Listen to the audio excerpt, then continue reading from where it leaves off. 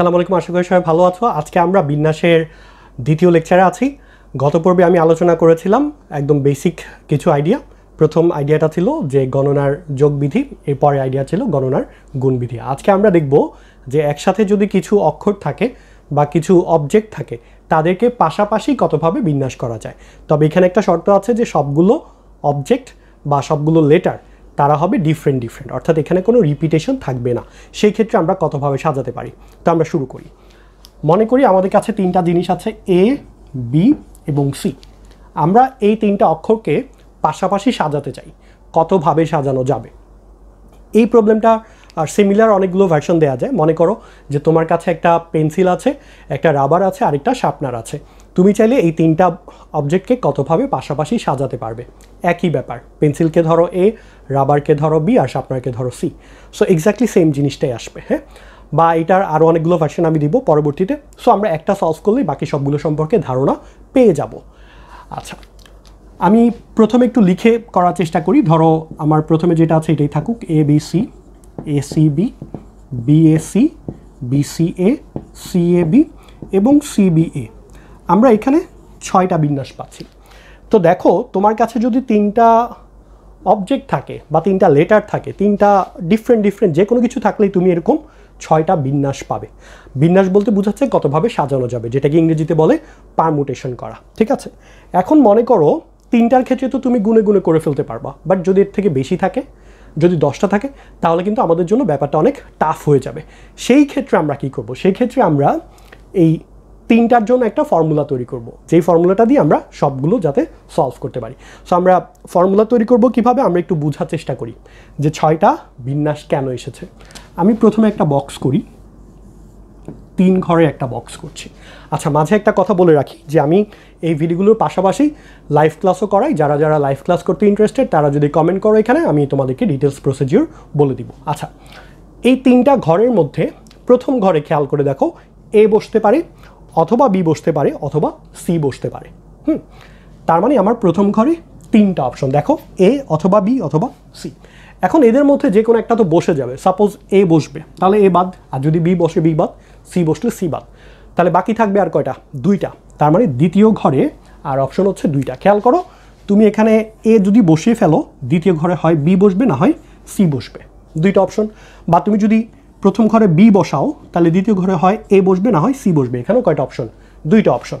তার মানে মাঝখানে ঘরে অপশন হচ্ছে 2টা। এখন তুমি যদি প্রথম ঘর আর দ্বিতীয় ঘর বুক করে ফেলো, যেমন মনে করো আমি সি আর বি বসে ফেললাম, তাহলে শেষে আর কয়টা অপশন বাকি থাকে? একটাই অপশন বাকি থাকে। সো এখানে হবে একটা।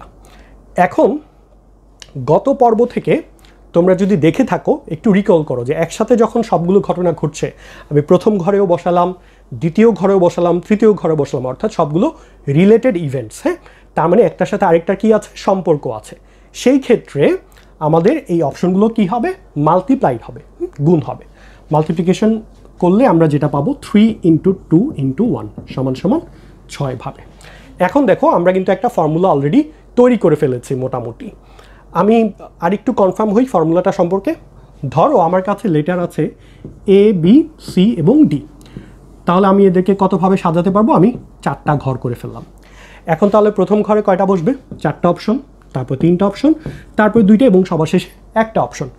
এখন আমার তাহলে মোট কতগুলো বিন্যাস হবে? বিন্যাস হবে 4 × 3 × 2 × 1 = 24 ভাবে। সো এই হচ্ছে অ্যান্সার। এখন খেয়াল করে দেখো, আমরা 3টার জন্য পেয়েছি 1 থেকে 3 পর্যন্ত গুণ, 4টার জন্য পেয়েছি 1 থেকে 4 পর্যন্ত গুণ। সো আশা করছি তোমাকে যদি এখন আমি জিজ্ঞাসা করি যে আমি যদি 10টা লেটার নেই, তাহলে অ্যান্সার কী হবে? 1 থেকে 10 পর্যন্ত গুণ। এই যে 1 থেকে 4 পর্যন্ত গুণ, এটার ম্যাথমেটিক্স একটা নাম আছে, এটাকে বলা হয় 4 ফ্যাক্টোরিয়াল। 4 এরকম একটা চিহ্ন, এই চিহ্নটা হচ্ছে তোমার বাংলাতে আশ্চর্যবোধক চিহ্ন, হ্যাঁ। এটাকে ইংরেজিতে ফ্যাক্টোরিয়াল বলে। তাহলে এটা হচ্ছে 4 ফ্যাক্টোরিয়াল। আমি শব্দটা একটু লিখে দিই তোমাদের কাছে যদি নতুন হয়ে থাকে। 4 ফ্যাক্টোরিয়াল। 4 ফ্যাক্টোরিয়ালের মানে কি হবে? 4 থেকে 1 পর্যন্ত। 3 ফ্যাক্টোরিয়াল কি হবে? 3 থেকে 1 পর্যন্ত।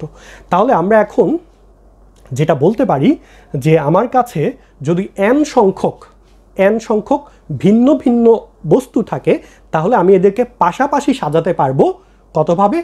n ফ্যাক্টোরিয়াল উপায়, হ্যাঁ।